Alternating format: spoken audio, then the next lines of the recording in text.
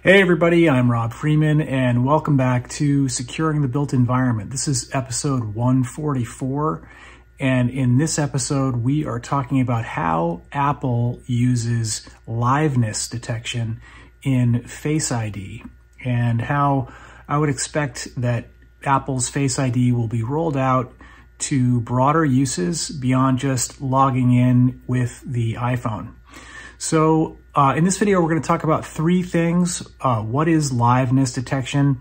How does Apple use liveness detection in its authentication process? And where can you go to learn more about companies that are building products and services that are doing liveness detection? Because you might find that you might need this type of thing for your company or some other application to increase the security of your user data or just improve the authentication process that you're using. So what is liveness detection? Well, liveness detection is an authentication technology that uses biometric readings to detect whether you're a real person in the real world. It is a type of security verification process. It uses special technology that usually combines special cameras along with algorithms to determine whether a person is real as opposed to a synthetic person like a deepfake or a video or a photograph of the person that's trying to authenticate. And with the rapid growth of artificial intelligence, liveness detection, I think, is one of the most important technologies out there, because with deepfakes becoming basically indistinguishable from live video recordings of humans, we're going to run into a massive problem with authentication and people being spammed and spoofed by people who are, bad actors, criminals who are using videos of you to try to get access to your identity or your personal data. So how does Apple use liveness detection in its Face ID service, which is built into almost every iPhone today? The Face ID service was launched in around 2017 to replace the Touch ID, which was their primary authentication service. I would actually love it if they would incorporate both. It would be great if there was a way for people to have their fingerprint and also have Face ID be required on the iPhone, or at least give people the option to do that as a way to use multi-factor authentication.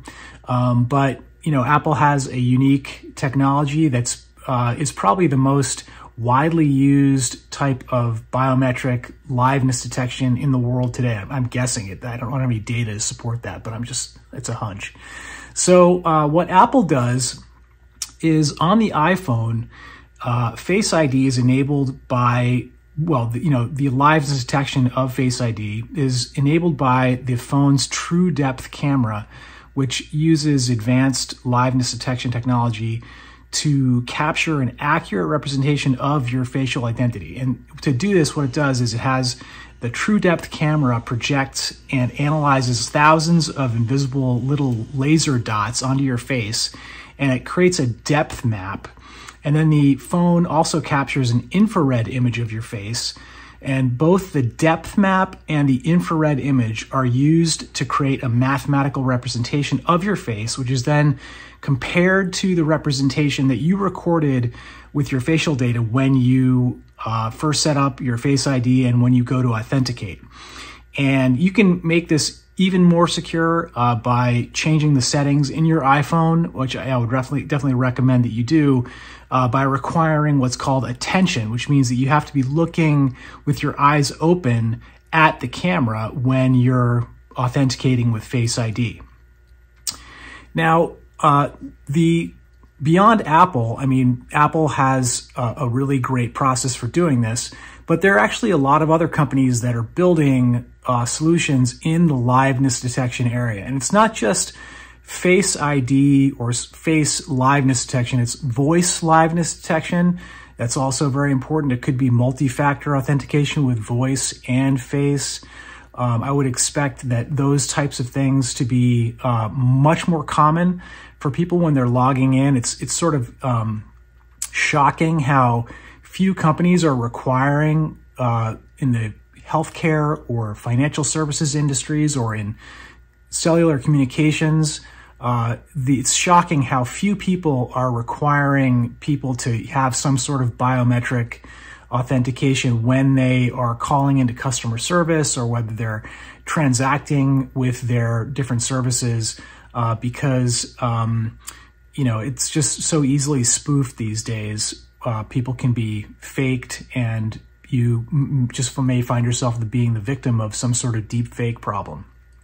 So if you go to robfreeman.com/liveness, you can see in the link below this video, you can find a list of a dozen companies that are building products in the liveness detection area, not just face liveness detection, but also voice liveness detection. And I think it's going to become something much more common. I think Apple will eventually be rolling out its Face ID service to not just local authentication on the iPhone, but I would expect that its login with Apple service will probably eventually incorporate some sort of biometric service like Face ID or Touch ID, or hopefully both. And that will be hopefully, I think it's kind of inevitable that we're going to have this massive problem, and hopefully Apple will be able to develop some sort of a third-party service that is available for people to use to log in with their real identity.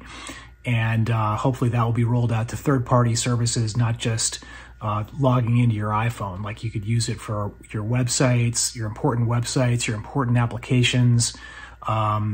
I think Apple's well poised to do that type of thing and do well with it.